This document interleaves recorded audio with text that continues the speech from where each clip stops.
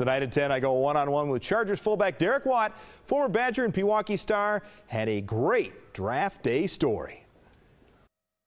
Derek, congratulations. What was your thought when all of a sudden you saw your name or heard your name or took that phone call? It was definitely just a happiness for myself, my whole family, my friends. I had my high school coach, Coach Iverson, there as well. It was just, to be honest, my phone didn't ring. My mom's phone rang.